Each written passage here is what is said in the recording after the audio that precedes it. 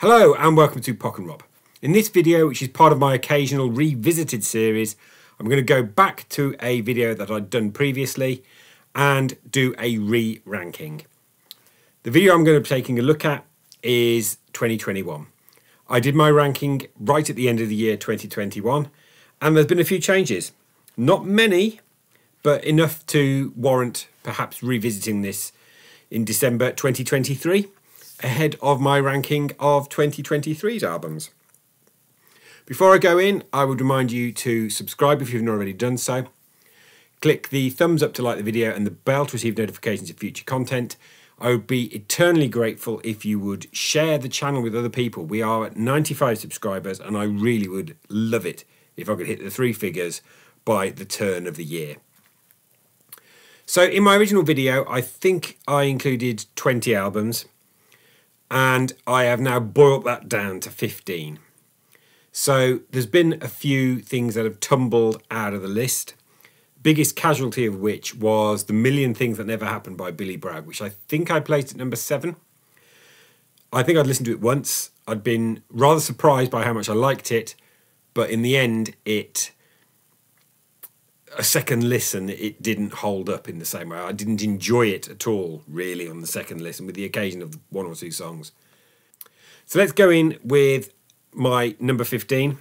At number 15, rather surprising me, I've ended up with Adele 30. Now, this is still not a good album. I didn't rank it in that year. I didn't particularly like it that much. But it's half a good album. So Strangers by Nature is great. Easy on Me is terrific. Cry Your Heart Out is really good. Hold On, To Be Loved and Love Is a Game are all really, really top drawer Adele songs. It's the other 4 that I can take or leave. I do now own a copy once again, and I've started to use a system of, is it worth the vinyl? I've heard that being mentioned in other YouTube videos, and I think it's a really good system. Given this was £30 or so when it came out, is it worth the vinyl? Not at that price. I paid something like £8 or so for this from Amazon Warehouse because it's a bit of a beat-up copy. And I'm happy paying that. It's worth that price. I didn't think it was worth what I originally paid for it and actually gave back to the shop when I had a small amount of damage on it and didn't then replace afterwards. But it is worth what I paid for it, which is under a tenner. So Adele 30 just makes it in at number 15. At number 14, I have placed Equals by Ed Sheeran. I've listened to this a couple of times. I've got to admit, not a huge amount actually stands out on the album. With the exception of Shivers, Bad Habits and the closing track Sandman, it's an Ed Sheeran album. And today I was listening to Subtract, the follow-up to this, and that might have impacted the fact that I like Ed Sheeran, I don't love him. And as a result, Equals just makes it in at 14.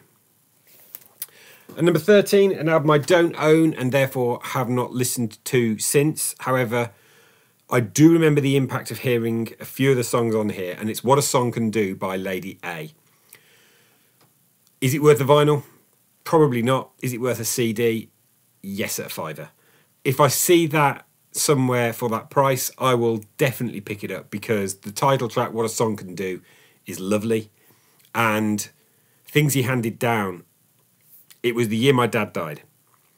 And that song really got me in the feels that year. And so I would like to own a copy of What a Song Can Do. I'm not bothered about getting it on vinyl. Number 12 is an album that was not in my top 20 last time round. And that's because it underwhelmed me. And that's often the case with these artists when I first hear the albums by them. It's Dreamers Are Waiting by Crowded House. So I got this on day of release. I love Crowded House's stuff. It was, as I say, underwhelming and therefore slightly disappointing. I've listened to it a few more times since. There's absolutely nothing memorable on here, like Weather With You or Fall at Your Feet or Distant Sun or Sister Madly, but there's nothing bad on here. And so as a result, it takes its place at number 12. And number 11 is an album that I think may well be in more or less exactly the same position. It's Arlo Parks' Collapsed in Sunbeams. Now, I did pick up a copy of this. I thought it was worth the vinyl at the time. I possibly wouldn't pick up a copy now, but I do like it. I find it a rich listen when I do listen to it. Black Dog is particularly good. I think my affection for it perhaps has dimmed slightly in the fact that I have not really taken to her new album. And that effect will be mentioned again later on with another artist. But Collapsing Sunbeams by Arlo Parks, still a 7 out of 10 really, at number 11. At number 10, and this has fallen down the list a little bit, although I do still think my favourite song on here is still my contender for one of the songs of the year for 2021. It's Liz Phair and Soberish. This is a really solid album. We're getting out now, we're in the top 10, out of 7 out of 10 territory, into 7.2s, etc. and higher. Soberish is a really good record, and Dosage is a phenomenally good track. The title track and Soul Sucker are really good. In fact, I'd say side 2 outstrips side 1. I had intended going and listening to more Liz Phair, and that just hasn't happened. Because I've heard, for example, that Exile in Guyville from the 90s is one of the best 90s albums, and the fact that I haven't listened to it yet is one of the reasons why I have not yet done my full revisit of the 90s like I have for the 80s and the 70s. But Soberish, number 10. And number 9, and the biggest beneficiary of me revisiting this list, it's Riding on the Tide of Love by Deacon Blue. Deacon Blue albums always take a while to grow on me, and it did not have that chance when I did my original 2021 ranking. An album that, for me, was an afterthought from the sessions for City of Love has grown and improved, and the title track, Riding on the Tide of Love, has become something that I really, really like. And at some point, I am going to do a ranking of Deacon Blue studio albums. And I'm not entirely sure that this will be massively high, but I enjoy it a lot more than I used to.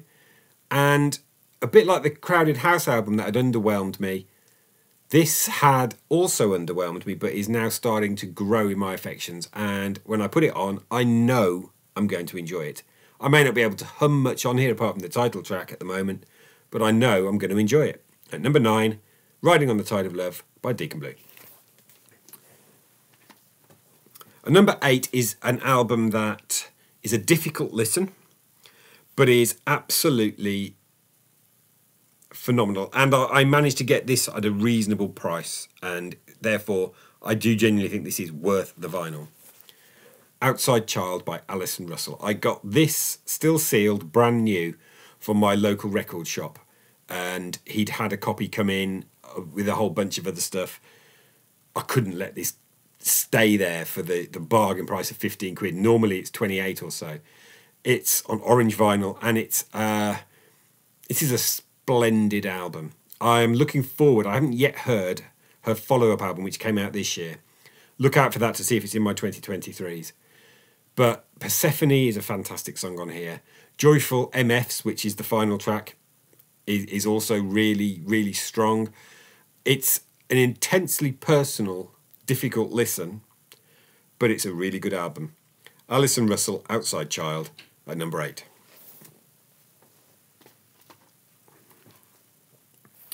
Moving now into 7.5 minimum territory with the album that I put at number 7, and this has climbed a little bit.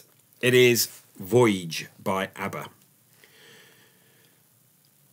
I placed this pretty much slap bang in the middle of ABBA's discography when I did my ranking, and I don't change that overall. I think it is their 5th best album out of their 9.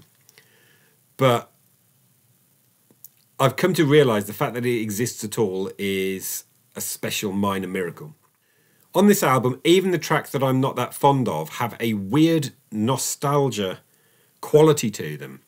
So there was a fair bit of criticism made of the track Little Things. And I get why. I mean, the children's choir is odd. It's an unusual Christmas song on an album like this. But it's nostalgic because it's so like anything ABBA would have done in the 70s and early 80s that it fits. The two lead-off singles, I Still Have Faith in You and Don't Shut Me Down, are great. Keep an Eye on Dan, I think, is absolutely fantastic.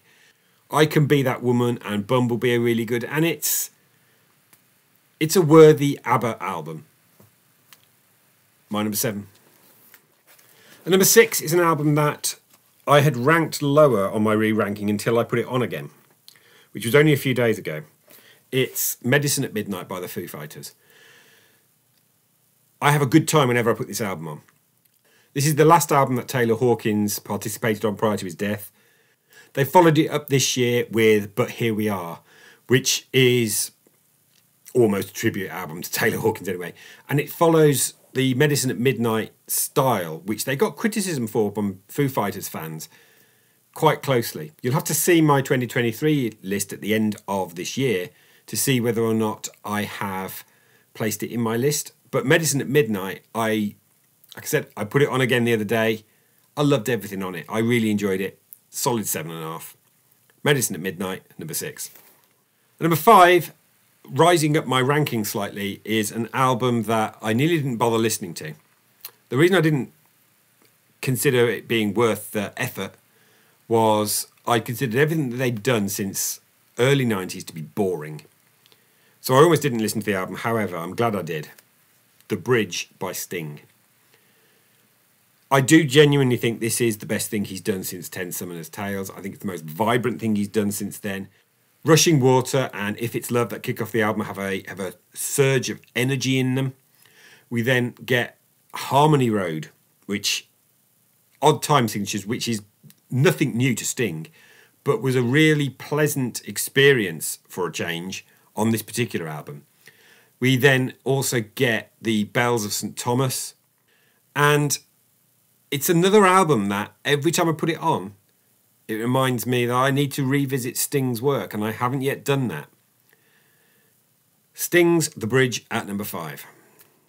And the top 4 have not changed very much. And number 4, New Creation by Mac Powell. This remains my favourite Christian album of 2021, the only Christian album now in this list, seeing as Interrobang is no longer on my top 15. New Creation, the title track, is fantastic, and the standout on the whole album is 1991.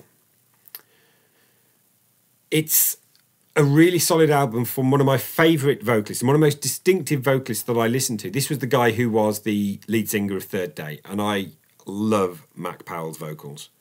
I'm always going to enjoy listening to whatever it is he sings. New Creation by Mac Powell at number 4.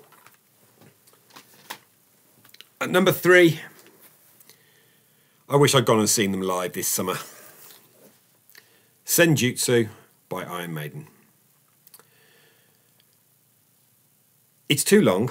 That is a very true criticism. It's actually a double CD where each CD is approximately 42 minutes. So it is a double album, and yet they spread it over 3 discs. Don't ask me why. I think that it's one of the things that I think really needs to stop in vinyl production is making things a premium product that perhaps don't need to be completely premium. But Senjutsu as an album is really good. I think the mixing's a little off. I'd like to hear Bruce's vocals that little bit more prominently. But we kick off with the title track, Senjutsu. Then we have Stratego. Stratego is a great, great track. Writing on the Wall follows it, which was a fantastic single. I really like that. I mean, not every Maiden fan did, but I really liked it. And Days of Future Past, The Parchment, Hell on Earth, and Darkest Hour. And the songs, there's too many long songs. It's an Iron Maiden thing now. That's what they do. It's what they've been doing ever since the reunion period with Bruce and Adrian. But they're still really good. They're still really solid. And we're into 8 out of 10 territory with Senjutsu. It's still my number 3. However, there's been a change at the top of my list. Previously, number 1, and it nearly was again. At number 2 now is How Beautiful Life Can Be by the Lathams. I still think this is a wonderfully life-affirming album. I've described it as being like the Smiths if they were happy. So there's the title track and I See Your Ghost and the redemption of Sonic Beauty and I Won't Forget the Time I Spent With You. And it's a gloriously beautiful album. It's 9.5 out of 10 for me. I think it is a really, really strong album. And it's no longer my number 1 album, which there's a reason behind that. Part of it is that their second album, now that I look back on it, I did a review of it early in the year, has disappointed me slightly. And that's had an impact on the debut. But there's a more solid reason as to why it's no longer my number 1 of 2021. And that's because my number 1 of 2021 is now Heart and Soul by Eric Church. The reason this has gone up is because I've started to consider it as the triple album it actually is. So Heart was my number 2 album of the year. Soul was, I think, in the top 20. However, what Eric Church did was he released a middle album, which is kind of an EP of only 6 tracks, called And the whole project is now classed as Heart and Soul. That was only released to his fans on the church choir. This year, it was, I think it was this year, it was finally released as a standalone project that anybody could buy. Now, I have not bought a copy because I do think that 22, 23 quid for a 6-track EP slab of vinyl is far too high. I think £12 for a CD version of it is too high as well. But I have downloaded and listened to it. And the link now between Heart and Soul is there and makes more sense. And as a result, it's a double album that complements fully and properly and makes it my number 1 album of the year 2021 as a result. This is another 9.5 out of 10. I don't think there's anything that's quite hit 10 out of 10 territory. That's a rarefied category for stuff that only my all-time favourite albums make it after I've lived with them for much, much longer than 2 years. Heart and Soul is now my number 1. So that concludes my re-ranking and my top 15 albums of 2021. I look back on 2021 as, honestly, I don't think it was a great year for music. At least not for me personally. Whilst I am comfortable with the albums that are in my top 10, there's only perhaps the top 2 that are in my top 100, 150 albums of all time. Senjutsu probably falls in the right 200s category, and a few of the other ones a little bit further down. Compare that with 2022, where I think my top 10 albums of that year are all 8 out of 10s. And it's 2020, similarly. I think my top 10 from that year are all 8 out of 10s as well. 2021, I don't think was an absolutely phenomenal year. It does, however, contain 2 of phenomenal albums. So let me know in the comments below what you think. I will be back shortly with another video. I've got lots of things planned that I want to do during the month of December in the lead up to my 2023 end of year ranking. Please do hit the subscribe, the like and the bell for notifications of future content, particularly this month. But until next video, thanks for watching.